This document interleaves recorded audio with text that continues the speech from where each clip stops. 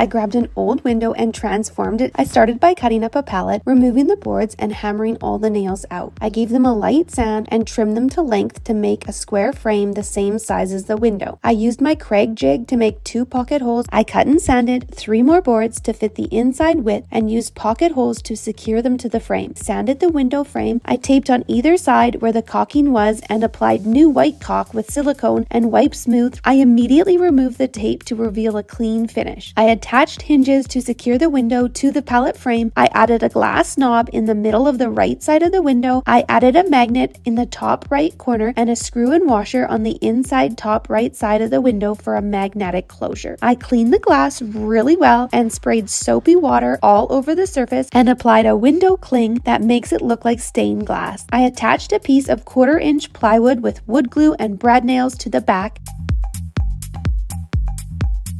The window that we got from an architectural salvage place, take a ruler and you're gonna measure inside the windows because that's gonna help you decide how big your photos need to be. I took 8 by 10 photos and cut them down. First thing I need to do is obviously decide what order I want them in. So I'm gonna start flipping these around. I'm going to tape these in and I'm actually just going to use painter's tape. Now let's talk about putting on hooks.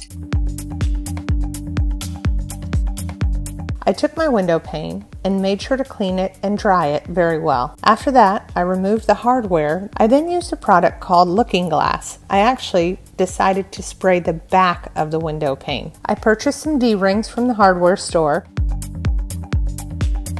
So I grabbed an old window at a rummage sale, I cleaned it up, and now I'm just adding a coat of white paint. When the paint dries, you can just go back with a razor blade and scrape off any that's left on the glass. Now I'm gonna grab these little gems. I have them in blue, red, white, and clear. I'm using a really strong glue to attach these marbles to the glass. This is E6000. It's gonna hold these on here super well.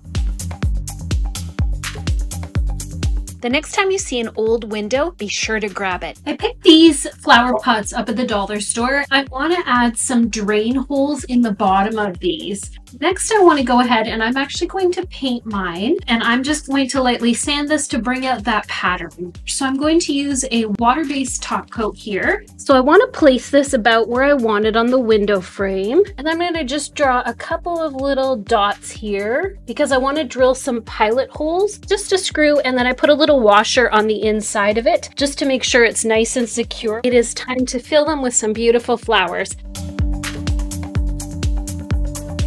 I printed off a couple of simple mandala patterns. I'm gonna slip it under the glass, pattern side up. I found this set of puffy paint. I'm gonna start filling in the pattern. I wanna start with the piece of the pattern that are separate from each other. It's time to fill in the remaining sections. Next up is to finish the swirls. I'm gonna give it, the frame, a quick coat of the same turquoise paint. The final thing I need to do to the picture pattern is outline the swirls again. I'm just gonna add some clear glue to all of the untouched glass.